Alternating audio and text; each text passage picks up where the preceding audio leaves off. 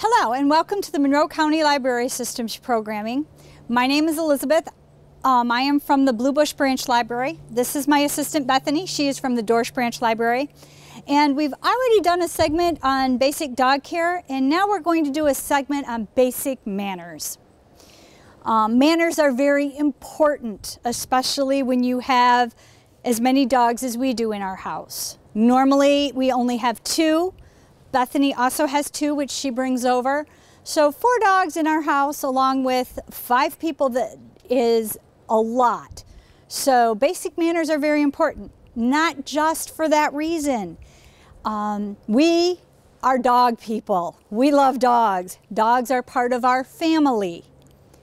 We have friends and family that are not dog people for whatever reason. Maybe it's just not their thing, or they've been attacked by a dog, or they've had a bad experience. Maybe their lifestyle is too busy for a dog. They have other hobbies. We can't all be dog lovers, and that is okay. So it is very important to have manners, because when they come into my house, they're not going to be comfortable if my dogs are jumping on them, if they're barking at them, if they're all over them and sitting next to them on the couch. And it's just going to make them uncomfortable, and I don't want friends and family to feel uncomfortable in my house. I want them to feel welcome, just as I want my dogs to feel welcome. So today we're going to discuss some basic manners you can teach your new dog or a dog you've had for a while. They are very teachable. A couple things you need to remember. Learn your dog. Some dogs like to play ball. Some dogs don't. Some dogs like to play frisbee. Some dogs don't. Some dogs like to play in other ways. Maybe through tug of war a little bit, or just chasing you around the house. Simple little things. So you're going to have to learn what your dog likes. Just because you like something, I mean, they might like it or not like it. So let's start out with basic dog manners first, and then we'll talk about a little bit of play things. Okay, as you can see, I have several things on the table here. Some basic things if you've gotten a new dog, you're going to want to get is a crate, dog dishes, and leashes to walk the dog on. Now, we have several different kinds of leashes here. They come in different lengths.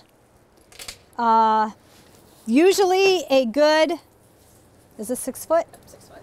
Usually a good 6 foot leash is nice. It's also, if you're going to teach them any type of dog obedience and things like that, you're going to want a 6 foot lead. I do recommend non-retractable ones until you get your dog trained. You can use them for later on, but to control a dog, the retractable ones, especially with like her size dog, don't work very well, because if she takes off and she's not an obedient dog, that lead can break. It can take off after whatever they're taking off for. It's kind of hard to control a little bit. Once they learn to walk, a retractable for a casual walk is very nice. Now, we have several different items here. I have some harnesses, and I will tell you why and how I fit them for each dog. And as you can see, I don't want to say the word, but when we get these things out, they automatically think they're going to go somewhere, or they're going to W-A-L-K. I'm not going to say the word, because then you'll see utter chaos and very excitement, and I don't want that yet. We also have a halty, which a lot of times when people see a dog in a halty, they automatically think the dog's going to bite, or they're afraid of them. That is not why we use a halty. It is not to stop a dog from biting. I know, we're not, no, I know. Another couple things that we use, and this can be a little controversial sometimes. Some people believe in chokers, some people do not. We do the chokers only when we are going for a walk and we are working on obedient issues. And there is also, but sometimes people are starting to use clickers to train their dogs. We are just now getting into that experience, so hopefully I'll be able to share more with you on the clicker training in a future video. All right. Now, let's see here. Okay, some ground rules when you're training your dog is never just shout out a command. You know, sit, stay, come, because they have no idea who you're talking to. Always start with their name, then the command. Usually you do one-word commands like Luna, sit. That was too easy. Pip, sit. It's very simple, and like I said, it's one-word commands with their name. Now, excitement in the yard. I hope you guys can still hear me. Basic commands we're going to show you today, and things for obedience purposes and basic manners are going to be sit, stay, down, help me, heel, off. Now, real quick, down and off, they are two different commands. Off is when your dog, if you have a dog that jumps on people, off is, you know, pip off. You don't, especially when someone comes to your house, you're going to tell them, whoever, off, because that way they know not to jump on somebody. I have my mother that lives with us, and we work really hard with our dogs on that because we don't want them to knock her over. Another one is down. Down, and a lot of people when they come over, they have a tendency to tell them down, and that's a totally different command for them. Off is the command to get them off of people. Down is the command to get them to lay down. Okay, so now that we have kind of that, we're going to just show you how this all works. Think she'll do it down? Down. Luna, hey, down. Good girl, stay. There you go. That's simple. Now, it took us a while to teach her this, so do not get discouraged. But this is just something you want to make sure they can do. Treats do motivate dogs, but if you can get away with teaching them without a treat, that is helpful, because sometimes when you're out and about or somewhere, you don't have a treat on you to actually do that. And she's doing pretty good staying too. All right, she's the puppy, so she's the one we've been working on. This one is Pooh. Come here, Pooh. Come here.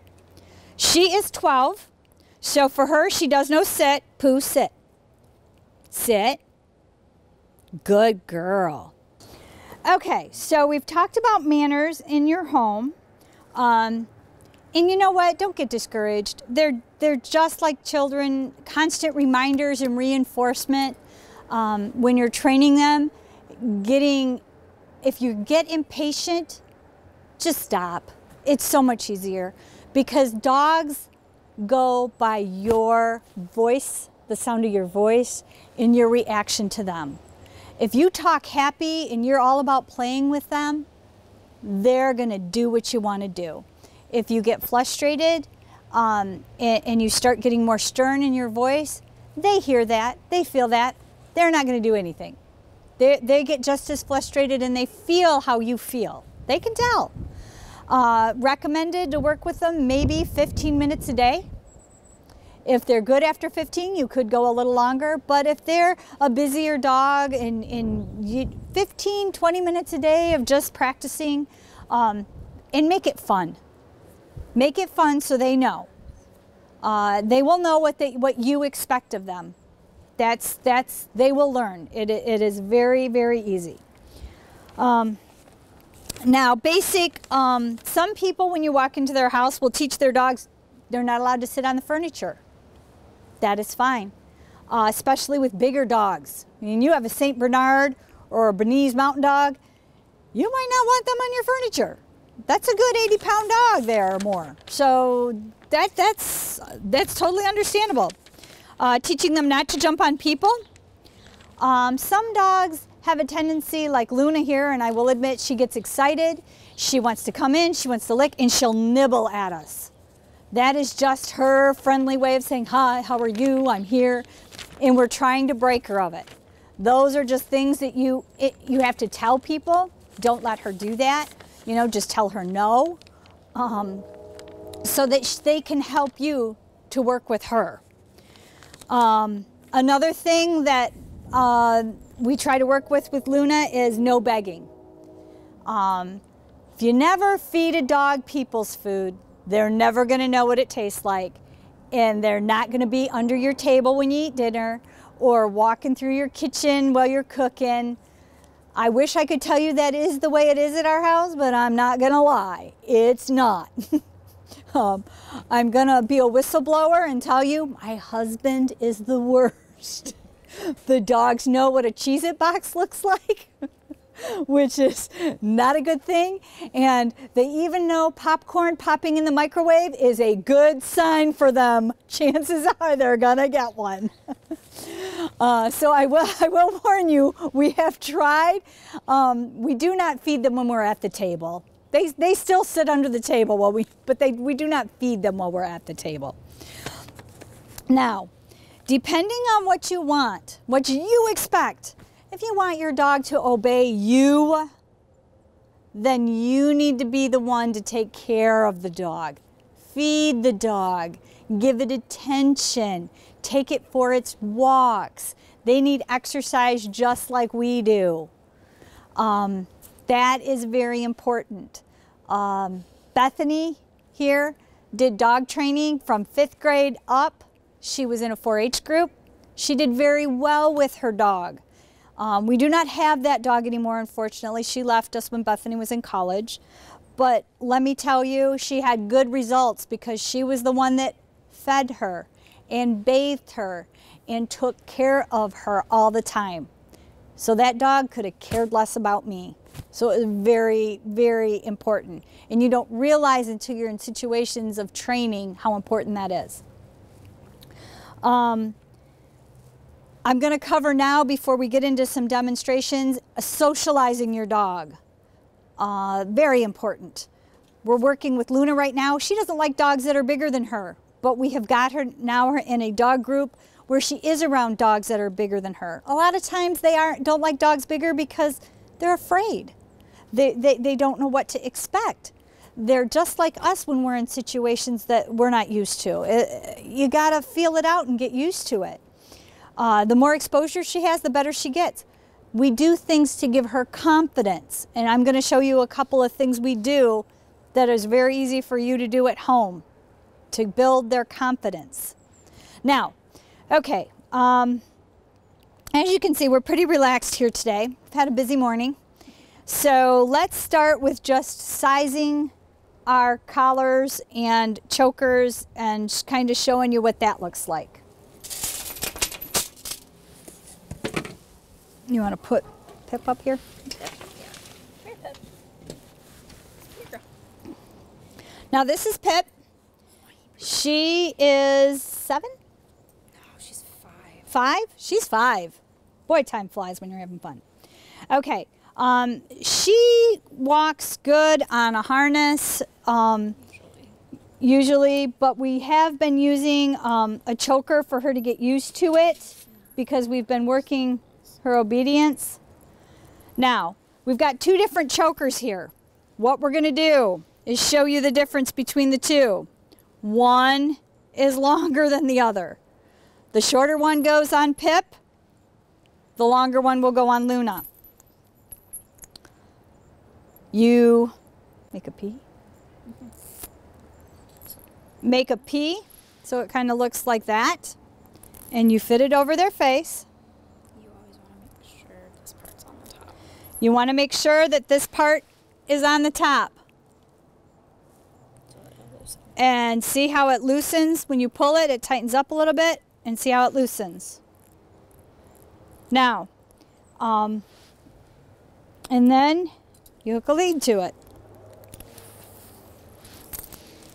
You usually use the leather one on her? It doesn't matter. Okay. All right. Now, same thing with Luna. Luna, up. Up, Luna. Up. Come on. Good girl. Turn around. Sit. Good girl. Okay, same thing here. Gonna feed it through. So you've got that. Nope, sorry. Ugh. And you're gonna make sure you've got enough room that when it pulls, it's not tight. And you want it on top. All right.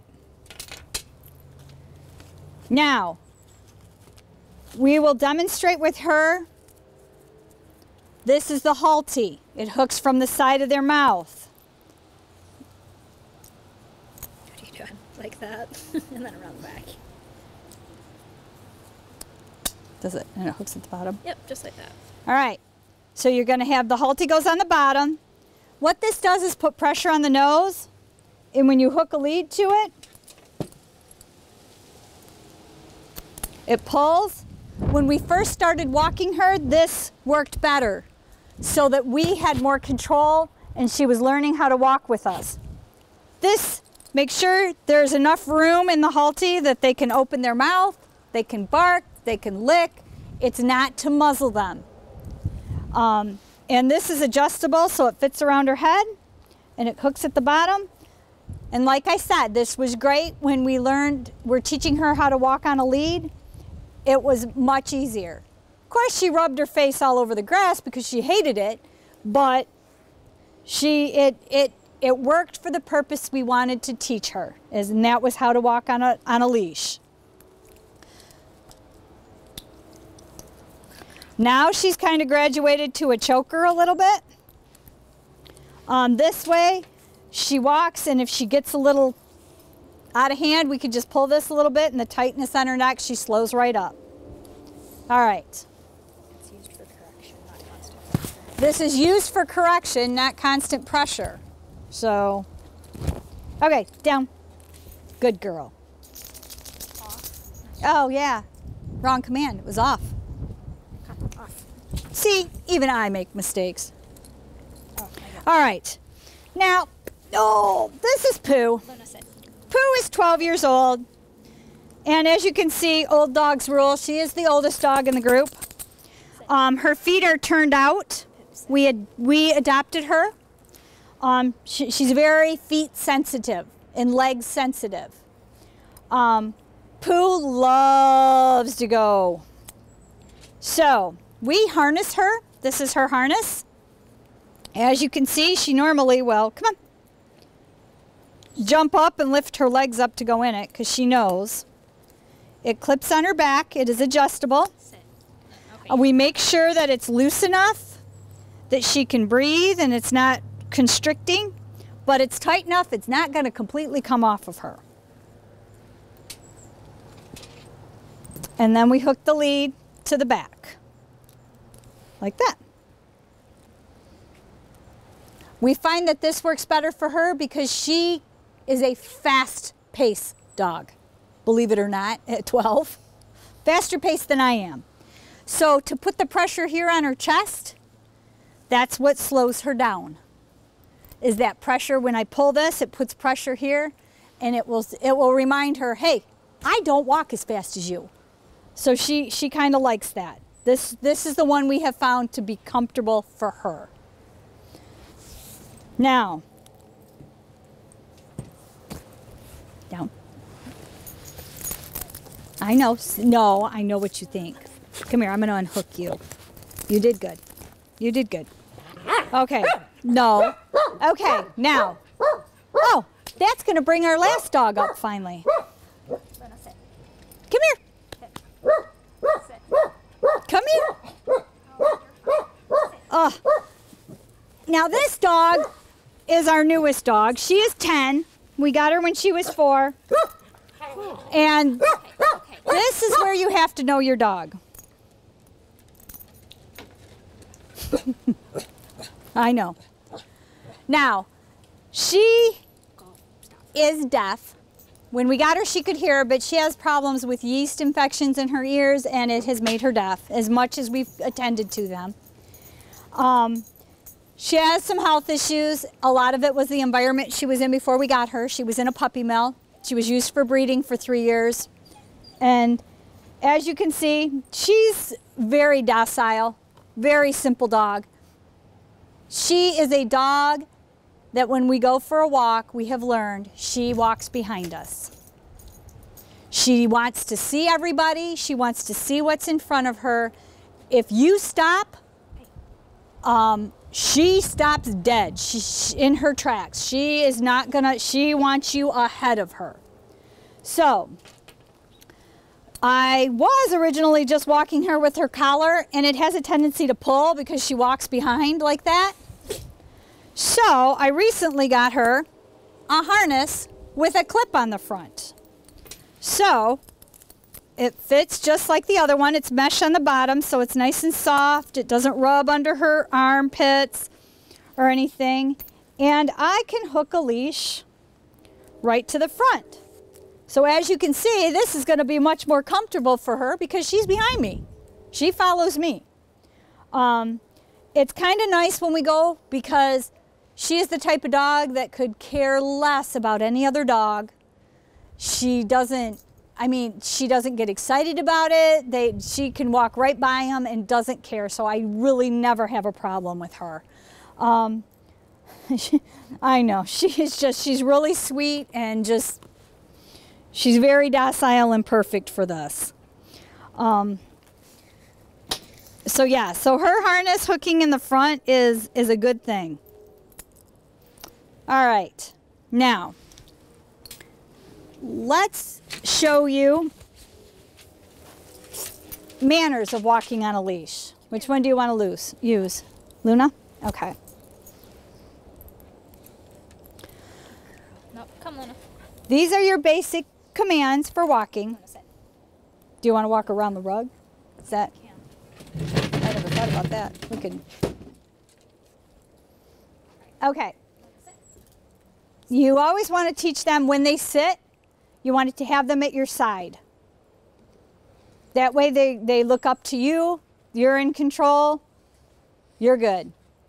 Okay, the first command you're going to do is Luna, heel. That's how you're going to start out. Heel basically means to walk at your side, and I will tell you we are working on her with this, so it's not going to look perfect at this moment.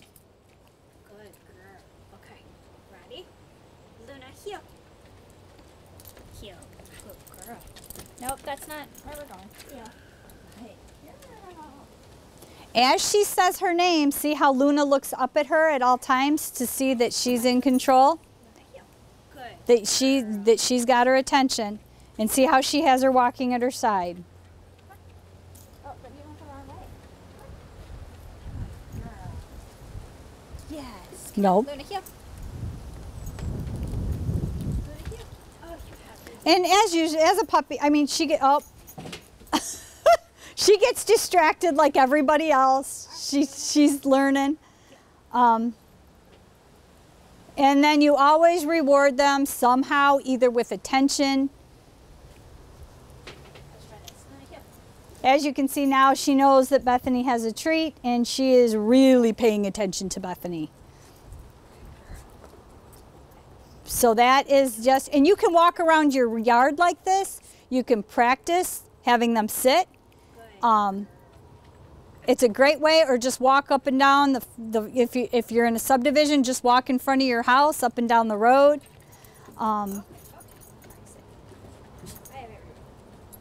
Of course, now she's got everybody's attention because she opened the treat jar.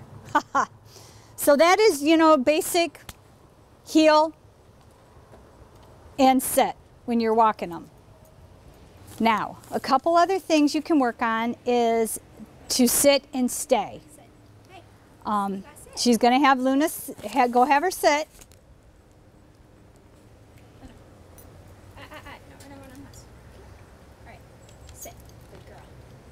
Then she'll give her the command to stay.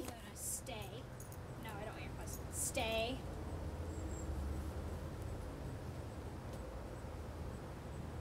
Now, as you can see, she's teaching her to wait. You can use the command of wait or stay, but it teaches them patience. Oh, and that's why you have them on the lead. It's something you're going to have to do over and over, and like I said, this is new, what we've been working on her with. If you ever, when we did 4-H obedience, this was for 3 minutes that we had to teach them to stay and be able to walk away from them, which is a long time if you think about it. And basically, if they break it, I mean, you of course are out of the competition, but for this, it's just something you want to teach them because you never know when you're going to want them to sit and stay. Like if you're talking with someone, run into somebody, you know, hey, how are you doing? They have to learn to be patient, just like a child. And as you can see, she's not being very patient today. Sit. Luna, stay.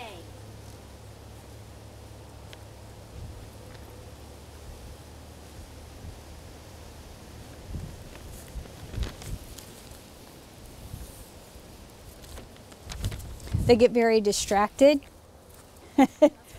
So like I said, you're just going to keep working on her and working on her with them. Now, just so you guys know, and we learned this recently, dogs don't know a language. So they don't know what stay means. So if you want to use words that are totally off the wall and different, and you will only know what that means to them, you can do that. If you want to teach her that stay, or you want to use the word chicken, you can tell her, Luna, chicken. And that could mean stay to her. She does not know a language or what words actually mean. You teach them what a word would mean to her. So that's kind of interesting fact. I thought it would kind of be fun to get a dog and teach it, you know, different names of food for different commands. Just to make it fun for me. Now that we've done basic obedience, which you can work on at home, let's talk about some different things you can do just to help them out. Socializing. Once you teach them to work on a lead, and you've gone to the park and different things, maybe you want to go. There are local businesses that do allow you to bring your dog in. Make sure you have control of your dog. Make sure you know what you're doing. Whenever you go out and about, make sure you take with you dog bags. Very important. I don't care where you're going, take dog bags with you. Another thing we carry with us is a portable dog dish for water and a little thing of water. Some snacks, different stuff like that. It's just basic, just like packing a diaper bag for a child. You learn to take it with you. But the local places you can go are Lowe's, PetSmart, Pet Supplies. Nothing like taking your dog into PetSmart to let him pick out its own toy. It's kind of fun. But it does teach them a little bit of socialization, meeting people. When someone walks up to your dog, make sure you caution them. They need to ask, is your dog friendly? May I pet it? In a lot of these places, people are using to work with working dogs, dogs that will have a job. They normally do not like you to pet these dogs. they're going to serve a purpose to someone someday, and they need to be able to go in a place, and when they go in there, they are serving a purpose and doing a job for someone. They are not there to socialize and have you pet them. They usually have on a vest that will say that, just so you know. These don't. Okay, now playtime. Is that your favorite time? We have this. I'll bring it over. What did she got? This is plastic little balls, and it's a kids pool that I've had for a long time. Okay. And this teaches the dog self-confidence.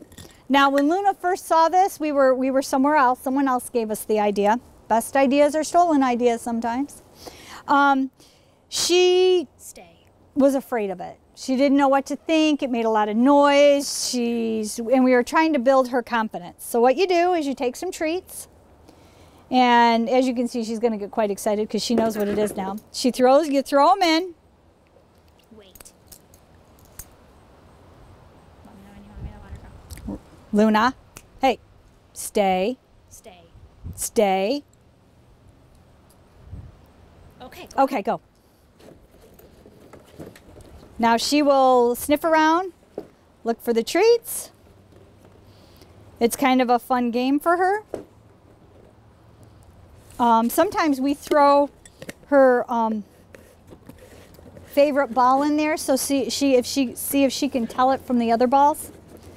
These are just things you can do with your dog that are fun. They kind of look forward to it. When I break the pool out with the balls, the dogs get excited.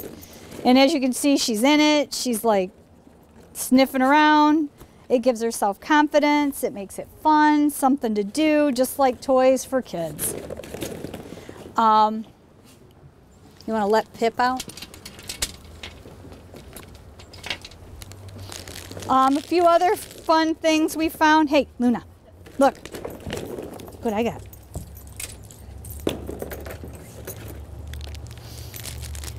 This is a Frisbee. Now this dog is our Frisbee dog. We want her to do anything or train her. We don't need to use treats. We use a Frisbee. Because as you can see, she's very intent on the Frisbee. Just like us, these dogs need exercises, and this gives her a reason to have exercise. She will chase the Frisbee all day and bring it back.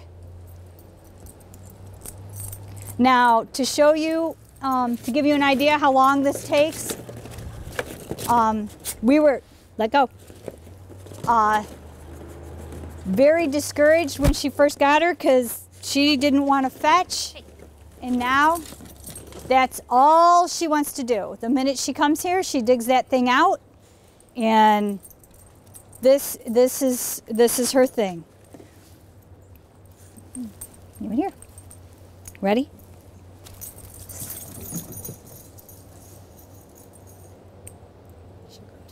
So those are just basic ideas for you to work on with manners. Toys for your dogs, learning new things. Some future videos to look forward to is we're going to do some, our next is once you've moved around obedience and things, you're going to do extra activities with your dog. We're going to talk about dog agility. We're going to talk about the obedience.